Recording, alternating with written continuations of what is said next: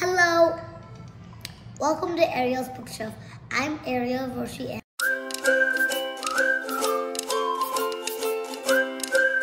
Today I'm going to be reviewing iFunny, and this is by James Patterson.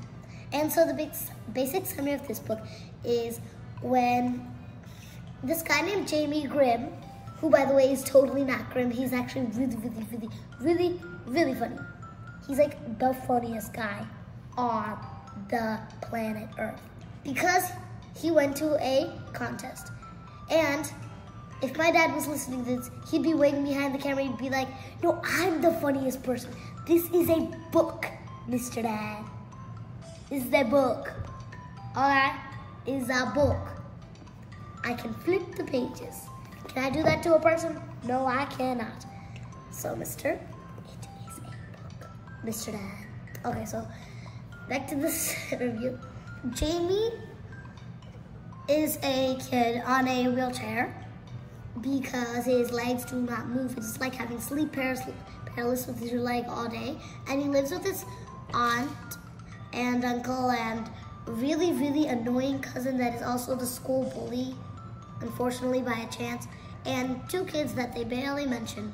So then what happens is that he also spends a lot of time with his uncle Frank. His uncle Frank is like his whole life, and it's like his little diary. And without his diary, like a physical therapist, but not really a physical therapist. Like, it is literally his life. Because Uncle Frankie, he listens to every single thing that Jamie has to say, every single word he has to say, every single idea he has, if he will get him in trouble or not. Uncle Frankie basically has the idea of what he's going through. And so what happens is that Jamie is really funny. He helps his uncle at this restaurant that his uncle owns, and the restaurant is something like grab and go near the sea or something. And so then what happens is that Jamie helps out behind the cash register, taking in the products, and whichever person, like comedian they like, if you get to get and go by the sea or whatever, you better come with the name of a comedian that you like the jokes of the best, because he will give you that. If you want it out of a plain joke book, he'll give you that too. Because when he was in the hospital getting his wheelchair and stuff, and for like, I think 10 years, no, definitely not 10 years, maybe like 2 years, or a year, or a month, I have no clue. He was reading up on these funny books, funny joke books. He went through over like 2,000 videos and like 10,000 different comedians and like a bunch of joke books. Like this much times 14,000.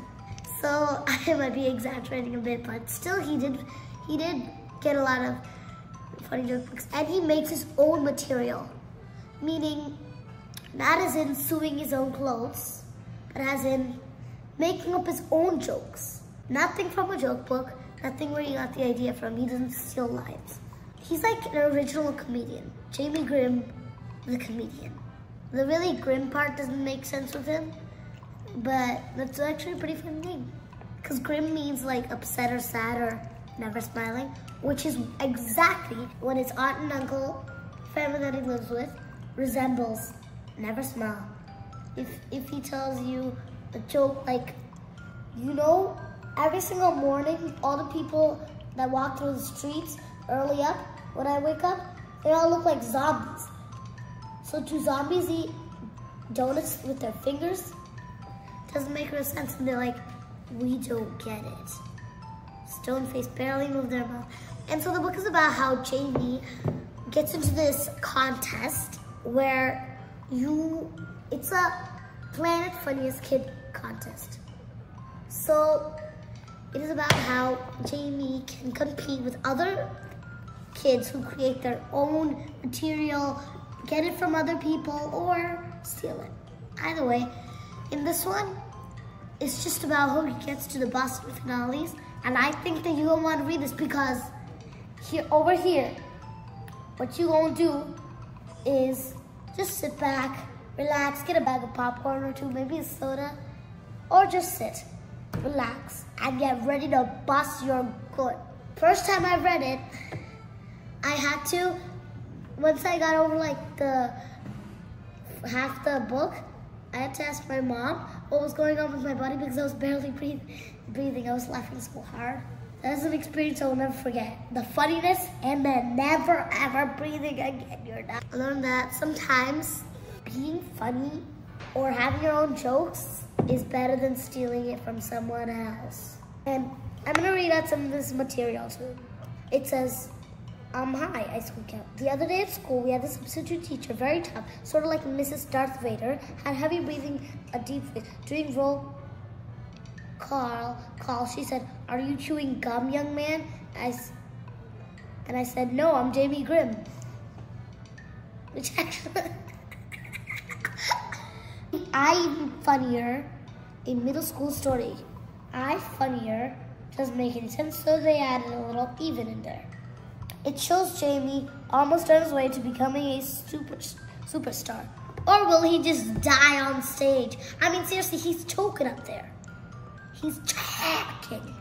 Well, that's for you to read and you to find out. What if this isn't even the last book? What if there's another book about it? What if they don't want us to see the finals? What if he doesn't even get into the finals? What if the next book is about his plain old boring life? What if there isn't a next book? Hey, well, if you read this book, if you go to the library, if you check this series out, that's what you'd read. And you will find out because who better to this? Unless you don't want to know. He's just super, super, super funny. There was this little bit he did, and this funny thing, it says that there was a boy who came from Maine who actually dressed up as a monkey with cymbals and told insult jokes. And he keeps on saying, "You want some of me?" So this is a bit that I want to show you. He says, check it out, and he's holding up the handicap, playing the card for the handicapped way of the parking lot. He's saying, I mean, how does that little skinny pencil neck even support the guy's bowling ball head? Actually, it looks like one of the plastic pinhead people you stick in your plastic car when you play the game of life, except his arms come out of his stomach. How handicapped is this dude? And how do we know it's not a sign designated for people squatting on beanbag chairs? This is so funny. It's about how he gets into the next few rounds of the planet's funniest comic kids stand-up comic show. But the thing is, Jamie never stands up. He's always sitting down. And so, in this book, I really hope he gets to the finals. In this book, he's in like level 1 or 2 or maybe 3. But I don't care which level he is in. The level that he's on is he's even funnier than usual. I funny a middle school story. So the basic summary of this book is when Jamie Grimm finds out that the TV show he was promised was not just an option, it was an advance. Meaning, all the $1 billion that he spent, like the $1 billion that he spent for his aunts and uncle's house that got washed away in the hurricane, and his Uncle Frankie's dinner would all get away. It would all be like just gone. Because without Jamie doing a hit of a TV show, they're gonna take all his money back, which is totally not fair.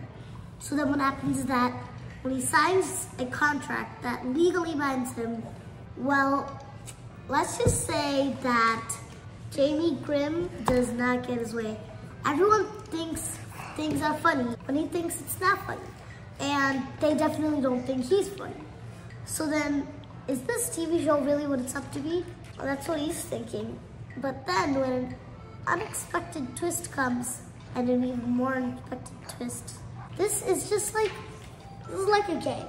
Most games have paths, like in Candyland or the Game of Life. This one is a very twisty, turny one with lots of turns. And Jamie took the good ones and the bad ones. So let's just say that in the end, Jamie was his show a blast. Did all his money go away? Well, that's for you to read and you to find out. So then the lesson for this book is, so then I learned that laughter is the best medicine. And with that, I'll say bye, see you later.